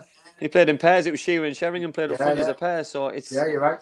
You know what I mean? It's anyway. Stop having to go to England. Well, I find it hard. Let's talk about Liverpool instead. No. So I just spotted this question in the YouTube chat, which I find is quite a fascinating question. Which it's not something I would have necessarily thought of. So Gaz asked, is it worrying when you travel like in Europe to Europa League, Champions League, whatever, and you're leaving your family behind? With so many footballers have been targeted with burglaries and home invasions and stuff over the years. I mean, I never really thought about it like that. I mean, I don't have a massive house like all the superstars anyway, so no one would probably rob me. But I think, as a player, you're so used to travelling from a young age, 16, 17 years of age, away games, staying overnight, a couple of nights and stuff like that, that you just get used to it. And then, obviously when you get, married or have a girlfriend and have kids, obviously you're just like a normal father or a normal husband or partner. You just try and protect your family, and you don't actually think about it when you're away from home. You're always phoning and texting, seeing everything's okay and stuff like that. But I think you get so used to it, you sort of like in your own little bubble. From like probably midsummer for your whole season. Your away games, your home games, and stuff like that. And sometimes if you moved away from home, like my partner used to go back with the kids to where she's from, and stuff like that for the weekend. So I knew she was safe anyway. So it wasn't too much trouble for me at all. Okay, so I do find it quite fascinating. Like I think these days, some of those young players it's got to be on their minds. Just by it's happened recently. I think was it Dele Alli had some sort of issue with it. Okay, just before we move on, because I know Andy, you wanted to talk about Matty Fryatt, but just before we go on to that, Richie asks. Can you ask Jonathan, did Sir Alex have an influence on Ryan Giggs not making many appearances for Wales? Well, I can only say my opinion of when I was there for them 3 years, so 1998 to 2001. And, Giggsy was obviously, United's biggest star, obviously Wales' biggest star as well. And for me, every time he was called up, he used to go when I was there, unless he was injured or if he had a knock. There was never, ever any talk from Sir Alex Ferguson saying, you need to pull out of the squad because we've got an important game or stuff like that. I mean, there might have been behind closed doors just between him and Alex Ferguson, but there was nothing on the training ground where we heard anything like that. And, if he was carrying a knock, he was usually in the physio room with the treatment, so he was probably injured. So, I mean, I can only speak from my personal opinion of being there for them 3 years, and I never saw anything like that. Okay, fair enough. So all you can do is talk about what you experienced. Right then, and tell me about Matty Fryatt, because I'm not. Yeah, Matty Fryatt. Do you know what? It came quite out of the blue, John. I don't know if you've read anything about it, but he retired at Nottingham Forest through injury, and now he's came out and he's suing the club for neglect. Through his rehabilitation and blaming Nottingham Forest, obviously one of your ex-clubs, saying that they didn't do enough to get him back fit. They didn't do enough rehabilitation and treatment in order to make him better and bring him back to health and fitness wise. And I just think we're opening a can of worms here. You know what I mean? Because unfortunately, you know what I mean. But the way you can build up all you want. Injuries are part of football. You know what I mean. And it's the worst part of football. You know what I mean. You go into a game, it could be your last game. You go into a training session, it could be your last training session. You could break bones. You can do your cruciate. You know what I mean. But you can't go into those games and training sessions thinking like that. You go in there, and if it happens, it happens. And sometimes, unfortunately, you know what I mean. You just got to get on with it. And to then blame a club. To say that they haven't looked after you or they haven't done this and done that. I don't know the ins and outs, but I'm guessing a top football club like that have done their best to get one of their main assets, which he will have been, by the way, back to health and back to fitness as quick as they could. But unfortunately, sometimes your body doesn't respond the way it should. So he's had to retire, and then sometimes people take it different ways. I had to retire through injury. I certainly didn't blame the football club. It was just one of those things. it's a hurdle in life that you've got to get over and get over very quickly because and it's just one of those things. Yeah, but you know, I mean, for me, I think he just needs to have a little think and understand what the bigger implications could be for other players, not just what he's doing himself. I think I've read the story, and what I gather from this situation is that, you know, he had a bad Achilles, and you know, he's trying to play through the pain. They were injecting him before games and half time and after and stuff like that, and to play through the pain. And then obviously it went quite badly, and he needed an op, and then the rehab wasn't as good. All I can say on that story is, one, he was a top player, by the way. He was a good striker. You know, yeah, he was excellent. Yeah, a few times he was a good player. Two, you know, Nottingham Forest was my last club, 2011 to 2014. My first year there, when I was 32 and a half, something like that, I broke my ankle. So I broke my ankle. I needed a rod and 9 screws in it. And all I can say from my point of view is Nottingham Forest were absolutely brilliant with me. You know, they sent me to the specialists. They sorted the operation out. Afterwards, you know, they took me to the hospital. They took me home from the hospital. Afterwards, you know, there was care for 3 or 4 weeks. And then obviously you start the rehab, like, you know, Cammy, 2-3 sessions a day when you're injured. It's the worst thing in the world for any footballer.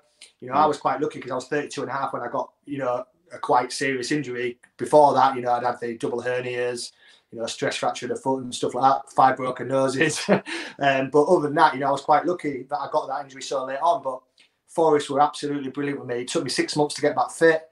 I ended up going on loan to Barnsley for a month to get match fit again. And I'm not saying, you know, because I was so old that, you know, it took me that long to get back, but they just took their time with me. They didn't rush me back. You know, the staff, the physio, the under physios, because there's a head physio and all the under physios were all absolutely fantastic with me for the 6 months I was injured to help me get back. But I don't know if they were still there when Matty went there after me. But all I can say was when I was there, the whole staff were first class with me. Absolutely brilliant. Really helped me with a real bad injury. The thing is, though, John, me and you could both do our cruciates tomorrow at the same club at the same time. We could have the operation by the same surgeon on the same day, and we could respond differently to it. You know what I mean? You could be back in 9 months. I could not respond at all, and I could have to retire. It's just unfortunately, it's just one of those things. And you know what I mean? I do feel sorry for him because there's nothing worse than the day that you retire from football. There's nothing worse. You know what I mean? Listen. When I read the story, I actually felt really sorry for him because, like you said, the worst. Like, you know, for me, I finished at 35 and a half. You know, I was delighted to get to 35 and a half. You know, I didn't think I'd get past 30, but I was so happy to have played the game for nearly 20 years. But, you know, I was absolutely delighted. But then I was still absolutely mortified that I'd finished my career. You know, I was absolutely devastated. I still am devastated 6 years on. Yeah. You know, I still have days where I'm absolutely gutted that I can't play football anymore because I miss it so bad. So for him to get injured at 28, 29, you know, I can totally understand where he's coming from. He'll be so deflated. He'll be upset. He'll be thinking he's got another 6-7 years playing the game he loves. And I really feel for him. I honestly really feel for him because, like I say, you know, I played nearly 20 years and I played 3 years semi-pro as well. So, I mean, and I still get absolutely gutted about it. Nothing gets you ready for packing in football, you know. So, you know what I mean? And even when you're injured, you always get told, you know what I mean, a time scale. You always think that you're going to come out of it. You always think that, you know what I mean, you're going to come back stronger, fitter, stronger. Everyone tells you. But then sometimes, unfortunately, you know what I mean, I've been through it. You've retired, you know what I mean, other people. It's not nice, and it's, you know what I mean, it's one of those things that I wish there was a magic formula that there was a better way of transition, or there was a better way of finding out that you're not going to play football again, and there was like a little club where you could go and have a bit of banter with the lads who in the same. But unfortunately, you know what I mean, life, you just got to get on with it. It's tough. It's mentally harder than anything, and I think in lockdown sometimes you start to reminisce. You know what I mean, you start to think about different things, certain things, and it's not nice. And you know what I mean, these kind of things sometimes they make you stronger, but also it can eat you up inside as well. Things like this, you know what I mean. And I hope for a fact, and I really hope that he's mentally strong. He's got the right people behind him and around him, and hopefully sense prevails, and he doesn't continue with this court case or whatever he's going through. I hope he's getting the right advice from the right people who care about him personally, not just caring about the payout at the end. Yeah. I hope he's getting the right advice from the right people. Because sometimes it's easy for someone to say to Matty Fryer that, or listen, we can sue him for this amount of money, because all they're thinking about is the money at the end of the day. Say if he gets a £2 million payout, they might get whatever, 500 grand or whatever. They're not really thinking about him, about his mental health, or, you know, being so devastated finishing his career through an injury. So I just hope he's getting the right advice from the people who's in charge of him. Yeah. Right, moving back on to obviously your successful career. So an area, well, a time in your life and my life which we crossed paths. Obviously, you came and joined the mighty Middlesbrough. Obviously, Steve came in. Brian Robson left his job. Steve came in, and obviously you joined along with Mark Wilson. So tell us how the move came around. Yeah, no worries. So back in 2001, I was going back training with United, and obviously Steve McLaren had just joined Middlesbrough as manager, and I got a text off Steve just saying, listen, you know, I loved coaching you for the last 2 years. I think you've got loads of potential. I want to know if you fancy coming to Middlesbrough and, you know, trying to play in, week out, because, you know, I think you need to look for a first team club where you're going to play week in, week out kind of thing. And that's like what I mentioned to you earlier. That's when I went to see Alex Ferguson and say, listen, you know, which was hard to do, by the way. It's not hard. It's hard knocking on his door and asking him to leave. So it took me about 10 attempts to knock on his door, but eventually, you know, put the courage up to knock on his door and just say, listen, you know, I got the opportunity to go to Middlesbrough with Steve. I think he'd probably already heard anyway. I think it'd be good for me to go and start, hopefully play week in, week out kind of thing. You know, you just bought Van Nistelrooy for 20 million, bought Veron for 34 million. Yeah. I don't think I'm going to play here. He just said, listen, John, he used to call me son, there's a 4-year contract for you there. I don't want you to go anywhere. So I walked out of the office thinking, oh, looks like I'm not going anywhere. So anyway, a couple of days later, I went to see him again. I spoke to mum and dad and said, listen, I spoke to Steve as well, and he really wanted me to go. And I just said to Alex Ferguson, listen, I really need to go and start playing. I've only played 34 games for you over 3 years. You know, you bought all these players in. Basically, please let me go. And eventually, he let me go, but I didn't know I was going with Willow at the time. And then obviously the deal happened. I think it was 4 million or 5 million or something for me and Mark Wilson to go.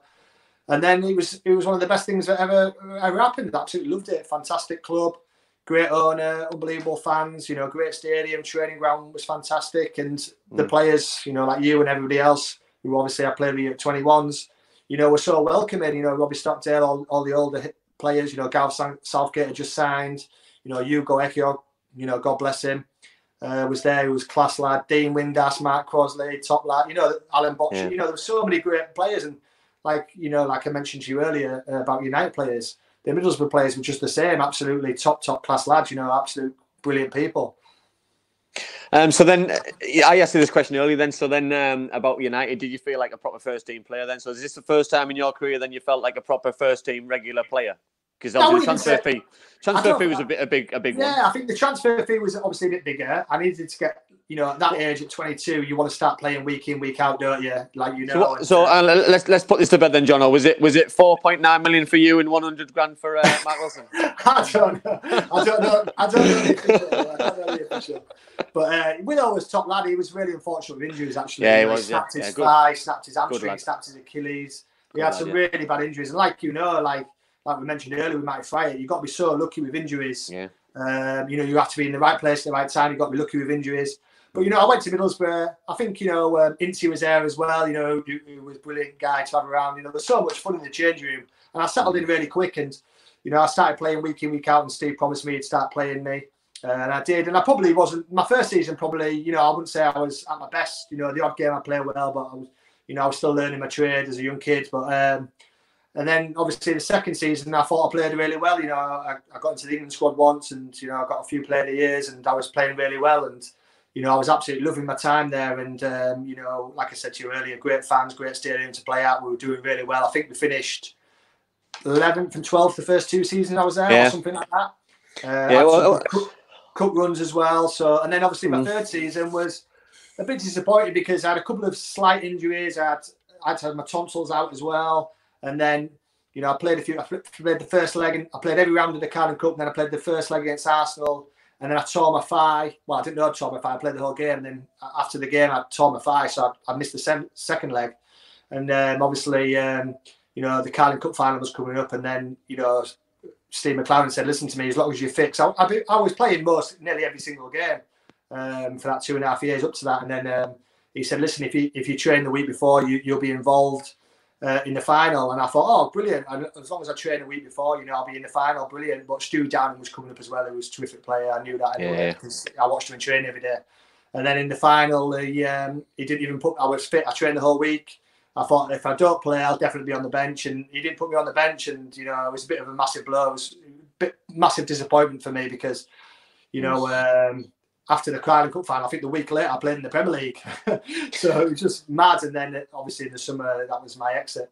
Yeah, well, we spoke to Stewie about the same thing because obviously Stewie was on the bench for the Carling Cup final. That was the catalyst, and we spoke to him about the same thing. Yeah. That injuries mean an opportunity for somebody else, and you know and that's, you know what I mean. We just spoke about Matty Fright there. The injuries open the door for somebody else to take your place, and unfortunately they are part of the game, and it makes it riveting for me. It makes it interesting because you know we've all been put in, and we've all been given our opportunities potentially by somebody getting injured or being out of form. So it's the same thing. So you know what I mean. I just think.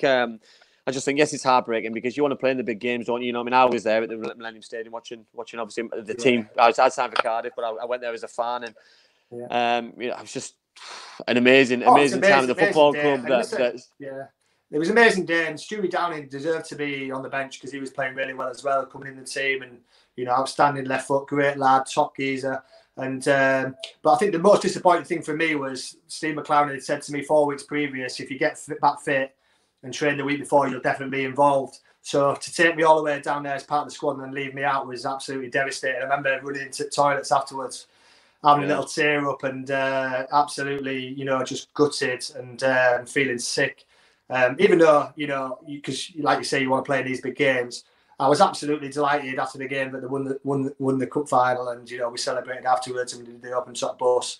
But it just doesn't feel the same when you're not actually playing. I've actually got a picture up here of the Millennium Stadium with me standing outside it as a little painting, but just a reminder that you do get speed bumps in this thing we call life. So, but you know, it is what it is. Like you say, it's part of football. But for me, you know, it was a big disappointment for me, and probably I wouldn't say at the end of the road for me because I still had 2 years and a year option on my contract, and I went back to I worked my butt off in the summer after the cup final because I thought, right, I've had a season where I've had one season of winning 2-3 player of the years, and then I've had a season where, you know, I've been in and out, a couple of injuries, tonsils out, so I'm going to go back flying fit, and I absolutely worked my socks off for 8 weeks, was the fittest I've ever been. And literally the day before pre-season, Steve McLaren, the day my second was born, actually, 29th of June, we're due back on the 1st of July. I had a phone call of Steve McLaren saying, we're going to sell you to West Brom. And I was like, oh, right, I'm due back training on Monday. So then, moving obviously a little bit swifter than I would like. It's been amazing, but I like this. The cup competitions, obviously the Champions League we spoke about, the Carling Cup we've just gone about there, and then obviously another highlight of your career has been the Europa League as well. So obviously you had another unbelievable run in another amazing cup competition. So tell us a little bit about that at Fulham. So obviously you ended up obviously going all the way to the final. So tell us about some of the games or some of the main highlights of that Europa League competition. Oh, it was crazy. I mean, you know, I had 5 years at West Brom. We had the Great Escape, 2 relegations, lost in the playoff final to Derby, won championship, which was incredible. And then out of the blue, Fulham came in for me in the summer. We just got relegated back from the Premier League to the Champ, 2009. I started the season at West Brom. Roberto Di Matteo came in as manager. And Fulham came in for me and offered $4.5 million for me. West Brom didn't want to let me go, which was fine. I was really happy there. I was captain of the club. They offered me a new 5-year contract to stay. But in the back of my mind, I was thinking, you know, we've got a chance at the Europa League, back in the Premier League. I was 30 years old, 30 and a half. And I said to Roberto Di Matteo, I said, what would you do if you were in my position, you know, if you were a player? And he said, I'd want to play in the Premier League and I'd want to play in the Europa League. I said, exactly. I said, so can you speak to, you know, the chairman, see if you can sort the deal out? And in the end, they agreed to a year loan with the transfer payment getting paid the year after. So even though I went on a year loan, the 3-year deal was already sorted. So he says, like, it was going on a year loan, but it was already sorted. They just didn't want the fee till the following year. So I went to Fulham knowing I was going to be there for 3 years. Obviously, big club. Roy Hodgson was the manager.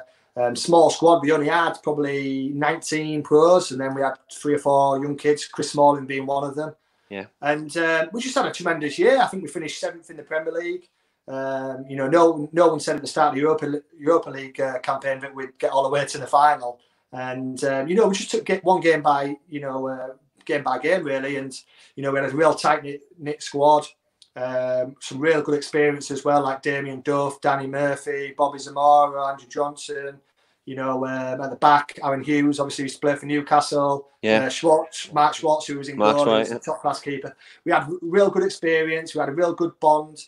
We were lucky we had no real serious injuries, and we just seemed to do well in the Premier League, and then just keep getting by every round, and then we ended up in the final. Obviously, we lost the final just one stop too far, but as a year, it was amazing to be part of, because great set of lads again.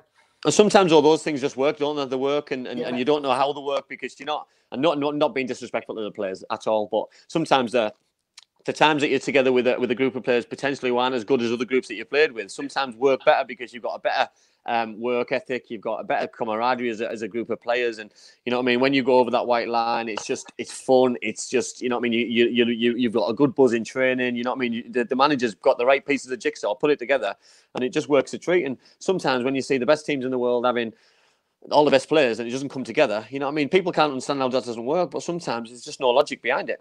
Yeah, I think, if you look at someone like Roy Hodgson, terrific coach, who can speak about 7 or 8 languages, his training sessions, well thought of, probably wasn't what I was used to being at West Brom, Man U or Middlesbrough. It was more, a lot of shape, walking through shape and stuff like that, a bit probably more the Italian way. But like you say, we had a great team spirit, great work ethic, great attitude, application. We knew everything about our roles and responsibilities for each position. If we were coming in and centre mid, you knew what you had to do. We always played 4-4-2. We knew what we needed to do with the ball, without the ball. And we literally just took it game by game. And, Roy Hodgson's team is very well organised as well, so we're hard to beat. So, we ground through to a very successful season, really. We just obviously couldn't beat Atletico Madrid in the final, but they had some good players, to be fair. Go on, Si. No, go on, Andy. Go on. You carry on, mate. And then I'll finish off with the. I just obviously wanted to know about like Atletico Madrid. You know what I mean? That you play against like the elite. You know what I mean? And how do you stop teams like that? That when you. That you can sometimes you can tell. You know what I mean? I'll use a Middlesbrough example when they played Seville in the UEFA Cup final. That you look at the team sheet, you've got Dani Alves. You know what I mean? Who obviously went on to have an unbelievable career. You know what I mean? And sometimes you just know the way the game's going to go from start to finish. And you know what I mean? How did you feel when you're playing against these kind of players? How'd you stop it? Well, that's a good question. You just try your hardest to stop it, don't you? I think if you look at the Atletico Madrid team, they had De Gea in goal, they had Aguero and Forlan up front. I think who else was there? The winger on the left wing was decent as well. Gordon, they had some unbelievable players. Yeah, Gordon played second half, yeah. And like you say, it's like when you play any, like for me as a Premier League player, for West Brom or Middlesbrough, whoever it was, and you look at, say, Arsenal team, when you played against Vieira and Bergkamp and stuff like that, you just know you have to be on your game, don't you, to stand a chance, and hopefully they're a little bit off the game. Yeah. But a good story about Dani Alves was... I remember Dani Alves when he was first coming through Seville. We were away with West Brom. Brian Robson was manager at the time, I think. So back in 2004 or something like that. And we played a pre-season game in Portugal, and it was absolutely boiling, about 38 degrees. I was playing left wing, and we'd been out the day before. We'd had an all-day session down at the beach and a few. Not like Robbo. Yeah. And we ended up going to play Seville the next day about 6 o'clock at night, and. I was playing left wing and someone said, there's a little Brazilian playing right back tonight. He's half decent. Honestly, mate, all game up and down the right-hand side, I was absolutely bollocks. I was like sweating like mad. The gaffer, I think, said at half time, he said, bloody hell, he's not bad, the right back, is he? I said, do you want to come and play left wing? Because I'm just tracking him back. It was something special. And you know what I mean? Like the career he's had, unbelievable. But you know what I mean? I think it probably took him a while to probably come out of himself because he had Cafu ahead of him. Do you know what I mean? That like it's yeah. It's just a follow on thing, isn't it? Class player. All right. So I've got one question for you, Jono, before we kind of wrap up, and then I'm going to go through a couple of the quiet live chat questions just quickly, as people have taken the time to ask questions, so I don't want to miss them. I'm going to try and get through as many as I can quick. But I was interested, really. Obviously, you're a United fan, and you played there. You played with Roy Keane, and I was wondering how you kind of felt and viewed the Roy Keane when he left, or he was sacked by United, the way he left, because obviously you played with him as well. You knew the standards he demanded. I just wondered your opinion on that, because obviously he criticised a lot of the younger generation coming through, who are, some of which are now first team players. Yeah, true. I think for me, Roy Keane's Roy Keane. You know, you get. You know, what you see is what you get. You know, like you mentioned, he demands high standards, especially in training and games. You know, he's a born winner. He used to hate losing 5-a-side, 7-a-side, 9-a-side, 10-a-side, whatever game it was. Young v old on a Friday before a Premier League game, he'd go mental if he didn't win the game. You know, his attitude was spot on. That's one of the biggest reasons why Man U were so successful at that times. I think the way he went out is a big disappointment, not just to him, but to the club as well, and for the fans, because he is really a true legend, but he's not really, you know, it's cast a shadow over him a little bit, you know, with the MUTV interview. But actually, when you hear him speak about it, you know, he thinks he's been, you know, done by a little bit, because, you know, it was supposed to be in-house. It was, you know, if you looked at any interviews he'd done before that, he'd probably said the same thing about certain other people as well. It wasn't to name or shame them or anything like that. It was to make them better players, you know, and to be Man United players. And I think that's why he sticks to his guns to this day, and he still doesn't speak to Alex Ferguson. So I think at the time there was a few problems between Alex Ferguson and Roy Keane at the time, and that was probably an easy way to get him out of the building. But for me, it's a bit gutting, because he's such a massive part of United. You know, all the years he was there, all the trophies he's won, you know, he's captained the team for years. So it just casts that shadow over him, you know, when he should be celebrated for being the legend he actually is. So it is a disappointing end to what, you know, that MUTV interview. However you take it, it's put something over the Keane, Man U, Ferguson era. It's sad that they don't speak as well, because I think they're two in United's history, as you know, they're two of the most successful and iconic figures they've ever had, as a duo as well as individually, and it's a shame that that relationship is exactly, because so much. Alex Ferguson without Roy Keane wouldn't have won what he'd won, and Roy Keane without Alex Ferguson wouldn't have won what he's won.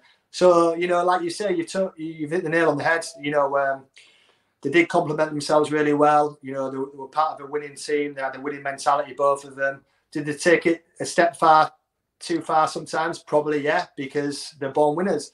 But you have to be man enough to take it.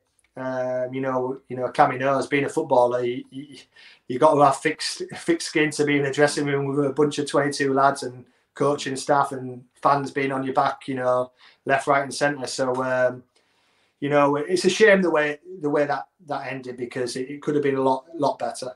I think sometimes, though, when someone's got such high standards, though, and when two people have got such high standards, you're going to clash. And you know what I mean. And the only winner was Sir Alex. And you know what I mean. There was better players than Roy Keane, probably, who've got shown the door. You know what I mean. It was Yap Stam. You know what I mean. There was, you know what I mean. There's no bigger David Beckham. There's no bigger player than the manager. You know what I mean. No, you know what I mean. There's no one bigger than the football club, unfortunately. And you know what I mean. He's ruthless, and that's why he's been so successful. So for me, I think it just happens. The biggest compliment I can pay Roy Keane is he makes you better when you're on the pitch. He makes you better in training, and he makes you better on the pitch. He makes you, you know, not rest on your laurels. He makes you be on your game 100% from start to finish. And I think that's why he got the best out of all the other players. You know, you mentioned the class of '92 earlier. Without Roy Keane, they might not have been, you know, people say Eric Harrison, Alex Ferguson, Eric Cantona helped them out. But without Roy Keane demanding the best from them every day in training and games, they might not have been as good as what they were. Yeah. Spot on. So let's get through some of these live chat questions then to finish up.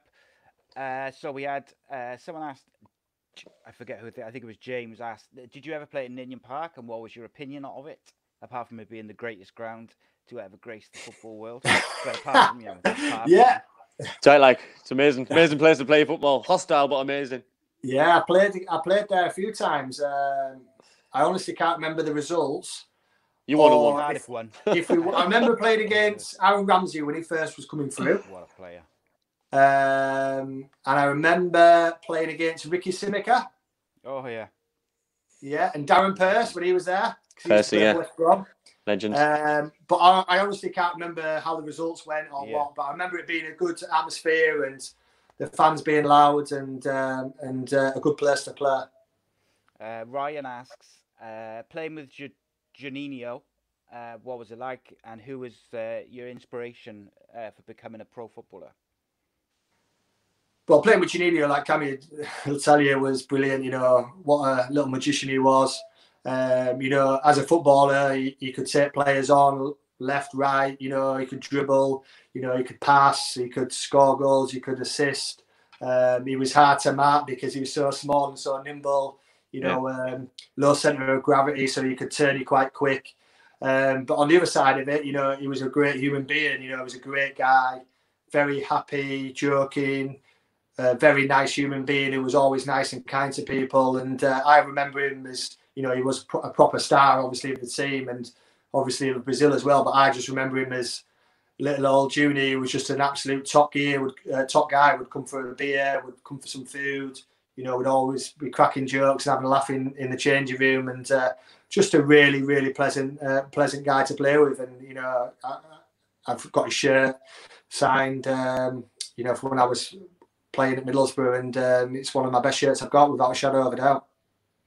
Top lad, top player. You know what I mean? That football club would not be on the map if it wasn't for that little fella. You know what I mean? The Brian Robson brought him in, and you know what I mean. The plan was to build a football club around the signing, and you know what I mean. Oh God, yeah, I can't say enough good things about him, what he brought for the town, and you know what I mean. Even the second time he came back, you know that it worked in certain respects. People say don't ever return, don't go back, but he just had a horrific injury at Atletico Madrid, broke his ankle, I think, and that's right. Came back and you know what I mean. Took him a little while to get back to the Premier League the way that it was, and the Premier League had got better by the way. It evolved a little bit and got a lot stronger, but top player, world class player, and that he was just a great guy, weren't he, Cammy? Yeah, and those words, world class players, branded around too much, you know, but he was world class. He would walk into any top Champions League side now without. I always remember we played. I think it was my second year there, and we played Leeds at Ellen Road. I think we won. I don't know, maybe 3 or 4-0 or 3 or 4-1. And he got a standing ovation by the whole Ellen Road ground. It's the first time I've ever seen anybody get a standing ovation at Ellen Road. He got literally the whole stadium stood up applauding him. It was brilliant. Oh, he's just I can't say enough good things about him. You know, I remember the first time it snowed. Or the first time he came across snow at Middlesbrough. You know what I mean? And he wore a full balaclava at training. You just see his eyes, and he had a coat on. And it was a sight. It was a definite great sight to watch. You know what I mean? And he still performed. He still performed as well, by the way. Yeah. Yeah, and if he played now, he'd be still one of the world's best as well, in my opinion. Oh, he'd be amazing. The Premier League needs people like him. Yeah, absolutely. Okay, so we'll finish on this comment, which came in earlier from Joshua. He said, Andy, Jono, have you heard that Ayala isn't playing for the next 2 games he's contracted for? He hasn't renewed his contract. And also, Jono, have you been asked by Mikael Beck to play in the charity game next year? Well, yes, I've been asked to play in the charity game, so that's an easy one. So don't know a date yet for it, obviously, because of this virus. But if I'm available and in the country, I'll definitely be playing. And on the other situation with Daniel Ayala, I actually played with Daniel at Nottingham Forest. Really good kid, good professional as well, good player. And I think it's probably similar to the Lyle situation is, you know, he's probably, you know, there's rumours that Leeds have been in touch and stuff like that. He's probably doing what Lyle's doing. He don't want to get injured for them 2 games because he knows he's going to sign for another club on July the 1st. And it's just back to the same situation. Is it right? Is it morally right? You know, for me, I would play the 2 games and then go and sign for another club. But I totally understand the other side of it. If you get injured and you're out for a year, then you can't sign for another club. So he's probably looking after himself and his family. And I totally get that as well. But for me, I wouldn't do it that way. Well, you and? This is a little bit more complicated, and I'll explain why. So, Daniel's wife put a picture on social media about him selling the house. So, you know what I mean? Straight away, can of worms open straight away that he's leaving. You know what I mean? There's your first indication that he's leaving. Bad timing. Everyone jumped on board of it in the area that who's he signing for? You know what I mean? So then they pulled out a statement to say that they're staying in the area. They just wanted to move to a different house. The rumours I'm hearing is he signed for Leeds. Good luck to him. You know what I mean? He's been an unbelievable servant for Middlesbrough. I think this is a little bit more tricky than the Lyle Taylor one because Middlesbrough and Leeds are in the same division currently. Middlesbrough and Leeds are both playing together and at the same time with the season still going on. So potentially he could play 2 games for Middlesbrough and then go and sign for Leeds and finish the season at Leeds. This is where the whole thing just gets a little bit messy for me. That this is where FIFA should have just took it out of everyone's hands and just said, listen, points per game throughout the league from Premier League all the way down to Step 7 is final, and that's it, game over. And then it would have been fair. Fairish, the fairest way of doing it. Whereas it's a mess. You know what I mean? We're on about Lyle Taylor, and yes, I was critical of Lyle, and I'm probably going to contradict myself here. This is probably Daniel's last move. So Daniel's probably last potential contract. So 30s, and I think he's 30. Is he 30 to 33, 34? But that shouldn't excuse it, and no, I don't think it does excuse it, but this is got to be the same, haven't it? No, well, I totally agree. I'd be very surprised if Daniel doesn't play the rest of this month. I'd be very surprised. He's the kind of player who runs through a brick wall for that football club. He's run through a brick wall for Jonathan Woodgate. So I'd be extremely surprised if he doesn't play. And if he doesn't play, then the same rules apply. You know what I mean? For me, he should play the rest of the month. It's the can of worms is down to the FA, UEFA, FIFA, PFA clubs to agree on certain things and players to have that cushion that if an injury does happen that teams are going to back them up, but they're not going to. So you know what I mean, players have got to look after themselves, and he's got an opportunity to get a big contract and at a Premier League club, because let's be honest, Leeds are going to the Premier League, like it or not. You know what I mean? We're obviously not a big Leeds fans on this show, but end of the day, they're going to the Premier League. Good luck to them. They're the best side in the Championship. So, you know what I mean? He's picked well if that's where he's going to go. Yeah, absolutely. It's an awkward... 29 he is. 29 he is, Ayala. I've just had about 15 text messages saying he's only 29. I just going through my DMs and my texts. I wish I was 29 now. I wish I was 39. So far, I've counted 13 texts I've had telling me that I'm Man United biased. Fair one. It's not fair at all. Rubbish. So anyway. And Wales biased. Yeah, well, obviously, it's got to support the best teams. I'm a Glory supporter. No, you're neutral. You're neutral. You're a pundit. You're neutral. Yeah, I'm the host. I don't have to be impartial. So, right, guys, drop a like on the video, of course, and share away. Share, comment, help us spread and grow. We will have the audio version will drop tomorrow morning. Also, you'll be able to listen to that on Boro Fan TV, I think it's called, and is it? Yeah, Tuesday. Is it Tuesday? Red Army TV. Yeah, Red Army TV, 9 o'clock Tuesdays. If you want to watch the repeat, but the Ace Podcast Nation, the only place to get it live. Subscribe, youtube.com/Ace Podcast Nation. Please follow the new page for the show, which is on all platforms. If you go with @A.C.E Footy Show, you'll find us there. Check out Black Diamond Sports as well, and of course we thank them for supporting and sponsoring the show. You can find them on social media at the various different addresses, which will come up on the screen at the end. And we'll have some news dropping in the next few days about how can I put it without spoiling it? Our championship coverage. How about that, Andy? How about that? Yeah.